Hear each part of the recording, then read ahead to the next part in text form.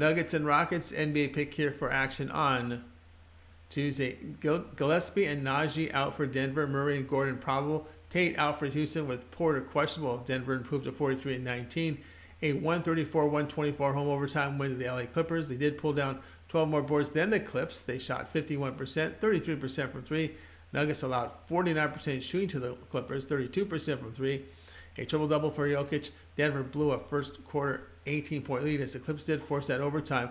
They have lost 5 of 9 on the road, give up 114 points per 100 possessions, while scoring 108 per 100. Houston, they dropped to 13-47, a 131-114 road defeat to Portland. Rockets shot 45%, 27% from three. They did give up 55% shooting to the Trailblazers, 51% from three. The team surrendered 71 points to Lillard. Rockets have lost now 5 of 7 at home, shooting 33% from three, sitting 26th in defensive rating by allowing 118 points per 100 possessions and scoring 112 per 100. Rockets past 5 games shooting only 40%. Nuggets have covered 5 of 6. Rockets have failed to cover 6 of 8. Play here Denver -10.